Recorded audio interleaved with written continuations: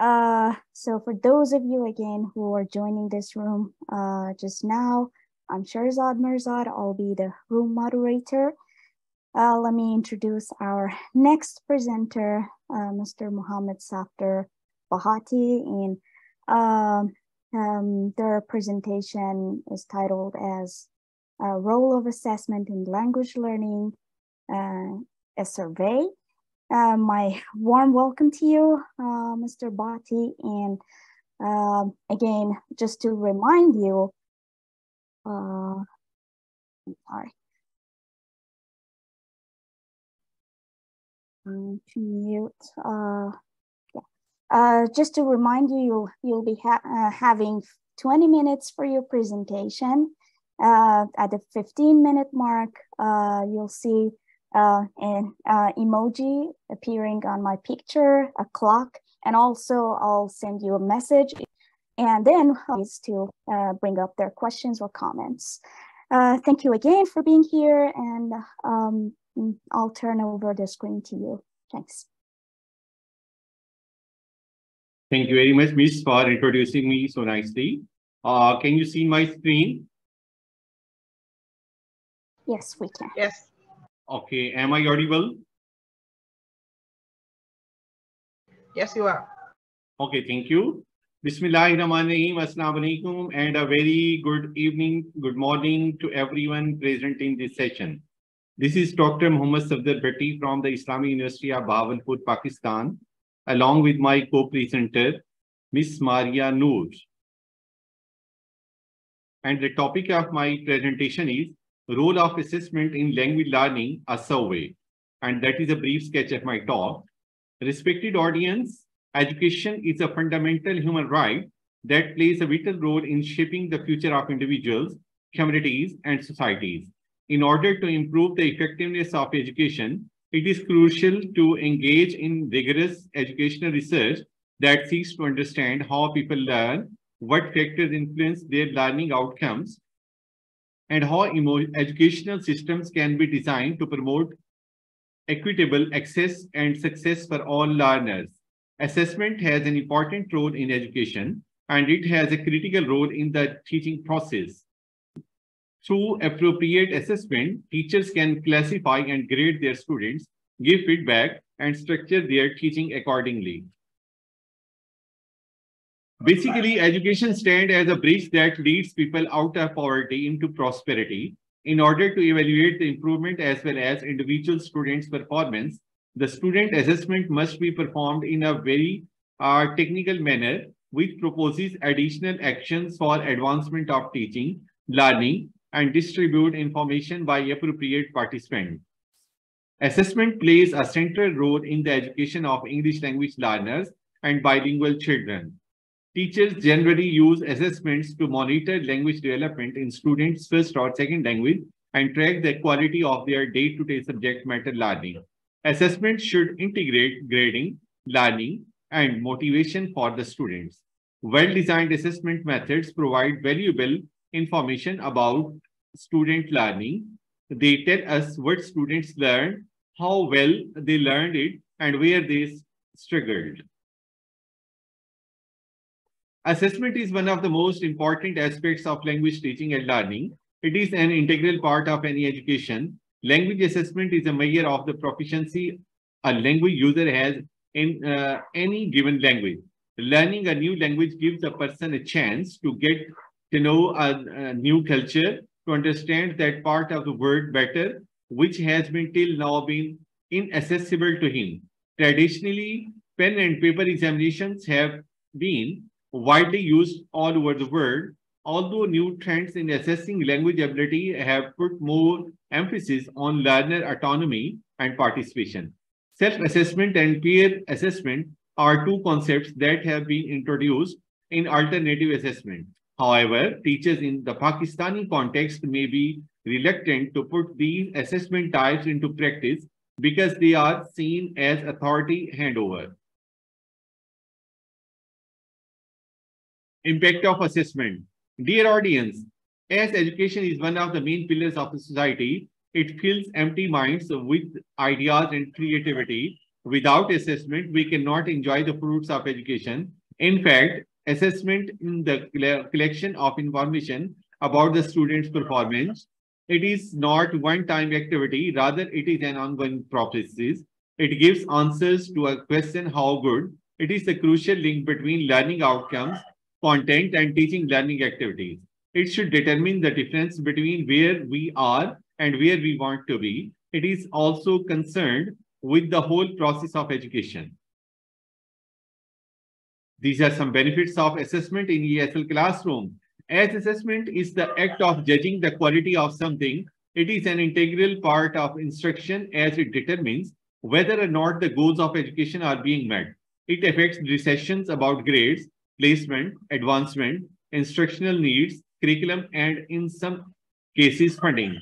Classroom assessment plays a vital role in the field of education. The term assessment generally refers to tests and examinations. Through classroom evaluation, our teacher can improve students' learning and his classroom instructions as well. The prime purpose of assessment is to provide feedback on the learning. Assessment requires the gathering and interpretation of information about student achievement to inform practice. It recognizes what students know, understand, can do, and feel at different stages in the learning process. If we talk about the importance of assessment, dear all, the purpose of assessment is to improve learning, inform teaching, help students achieve the highest standards they can, and provide meaningful reports on students' achievement. It makes teaching learning process active. It provides feedback to the teacher and the taught. It provides guidelines to the students. It provides remedial instructions to the student. It judges the worth of the learning, and it makes learning easier. If we talk about the significance of the assessment evaluation, assessment and evaluation are the main parts of teaching and learning activities. They have very close definitions and they are very often used interchangeably. However, they do differ from each other to some extent. Assessment is in a general item which consists of methods and techniques used to gather information about students' ability, knowledge, understanding, and motivation. Whereas evaluation is the activity of collecting necessary information to determine if a program answers its goals. It aims to discover which methods work and which don't.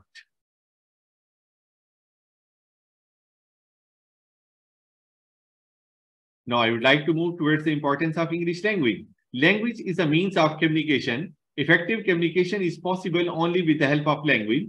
It is defined as a combination of words to communicate ideas in a meaningful way. The linguistic landscape of Pakistan is rich and diverse. There are 69 living languages spoken across the country. Besides the linguistic diversification, English is perceived as a passport to better employment and upward social mobility in Pakistan. It is not only the language of various government organizations, but also used for administrative and bureaucratic procedures in high courts, the defense ministries, mass media, and education departments of the country. In a society characterized by acute class division and intense class consciousness, parents from the lower middle, or working strata of society aspire to enroll their children in the English medium schools. Although teaching is not a skill, yet an ever-changing art. It needs a lot of training and practice, while culture is regarded as an external relation of the language. If we talk about the significance of the study, it will be helpful for the students, for the teachers, and will definitely improve the learning. The objectives of my study were to discover the students' perceptions about existing practices of teachers, to integrate assessment in the classroom, to examine the impact of assessment on students' learning behavior, to improve maximum engagement by the students, to investigate the difficulties and challenges faced by the teachers in using innovative assessment techniques in the classroom. And my research questions were, are there any adequate number of sufficiently qualified and suitably trained teachers to use innovative assessment techniques in teaching English language in the Pakistani context? How effectively do English language learners respond and interact with the use of assessment techniques? How effective is the use of assessment in teaching English? What are the expected outcomes to be achieved by the use of assessment techniques in English language teaching? My dear, Assessment is the systematic basis for making references about the learning and development of students. It is the process of defining, selecting, designing, collecting, analyzing, interpreting, and using information to increase student learning and development. It is, on the whole, accepted as one of the very crucial parts of teaching. By this means, educators can determine the level of skills or knowledge of their students. Formative assessment is assessment for learning, while summative assessment is assessment of learning. 200 students and 50 teachers from the Islamic University of Bahawalpur, Pakistan participated in this study. And the method, if we talk about the research methodology, it was descriptive in nature and research survey based. And the approach was quantitative and random sampling was done. A questionnaire for the students, a separate questionnaire for the teachers were used as a tool to collect the data from the respondents. And these are some factors which I deduced from the collected data. The students take interest, 90%, teachers agreed, participation, 100% agreed, confident, 80% agreed, motivation, 99% agreed, and improved learning, 98% teachers were agreed. And that is the graphic description of my talk. Now I would like to move towards my findings. Classroom assessment affects pupils in different manners. Students are able to evaluate what is important for them to learn. Classroom assessment affects students' motivation, and as a result, students are able for self-assessment. Classroom assessment encourages knowledge, skills, and attitudes development in students. We can say that classroom assessment is the most important component that influences teaching and learning process. Assessment gives effective feedback. It is more effective if it gives feedback to both students and the teacher. It focuses pupils' attention towards their progress in development and mastery of skills. This will enhance efficiency of students towards educational goals. Different types of assessment has its own work, but most important are formative and summative assessment that gives feedback to students by the students. And in the end, I would like to give some suggestions and recommendations. Dear all, assessment should be regarded as a key professional skill for the teachers, be part of effective planning of teaching and learning, and be recognized as central to classroom practice. We focus on how students learn, provide constructive guidance about how to improve, develop learners' capacity for self-assessment to make them reflective and self-managing, take account of the importance of learners' motivation, recognize the full range of achievement of all the learners.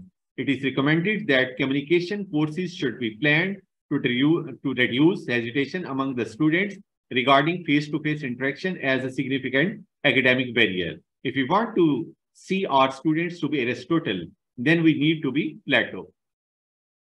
So a teacher must have to perform both summative and formative assessment as needed. As assessment plays a vital role, so the teacher should manage students' record properly. A teacher must have a keen eye on assessment results, students' mistakes, and try to improve them. Proper training sessions should be conducted on assessment on regular basis for the teachers. Funds must be allocated for training purposes. Officials must have proper check and balance on the assessment of teachers. Institutes heads must have to provide facilities like printing, composing to teachers to make assessment instruments. These were some references from which I got the help, and thanks for lending me your ears. And any question, please? That's all from my side, my dear. Thank you very much, Mr. Bhatti, for this interesting topic and presentation. And I believe I also need to thank you and the previous presenter for joining us from the other side of the world. I know it's after midnight in Pakistan. Anyway, thank you so much for being here. Yeah, we'll open the floor again for questions and comments. As before, feel free to use the chat box or open your microphone.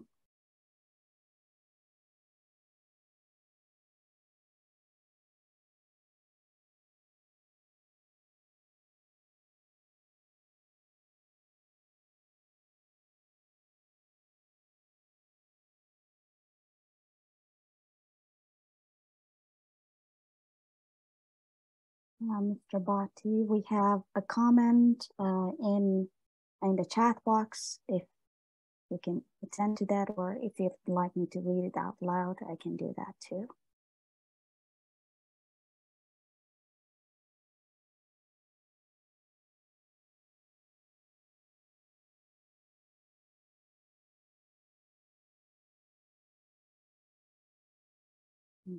Robin posed a question too.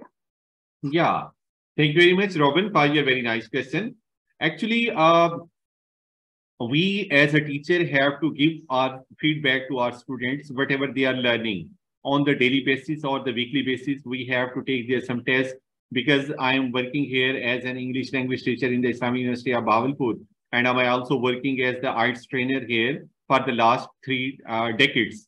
So on the behalf of that, on this my experience, I would like to say, if the teacher is going to give his reflections on the daily basis on their assigned task that is good for them, and the teachers should start working with students as share and pair. Whatever the one student is going to know, he should share his knowledge with other students. In this way, there will be some peer reflection and peer assessment that will be helpful for them. And on the behalf of that assessment, the teacher should give his final assessment. Thank you very much. I think you have got the answer for this question.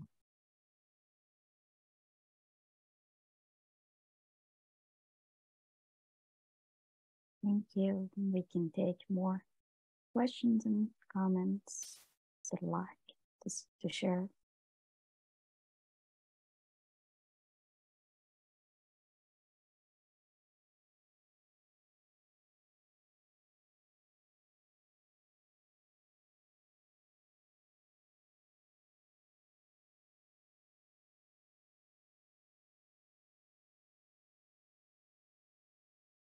Robin said, thank you. I hope we see more of these assessment types in our schools, not just for language learning.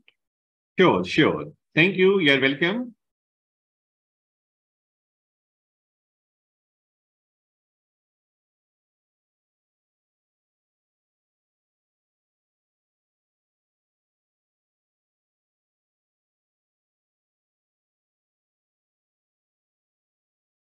Again, thank you so much for being here, attending this conference. It's such a pleasure to have you all here and meet you for the first time, or see you again here. I believe now we have a break. It is scheduled as a 75-minute break until our next plenary speech, which sounds very interesting too. The title is Do Well, Do Good, Do Well, Do More, Teachers as Advocates of Multilingual Learners. So feel free to take a break, and we'll see you all then. Thank you again. Okay, thank you, ma'am. Thank you very much.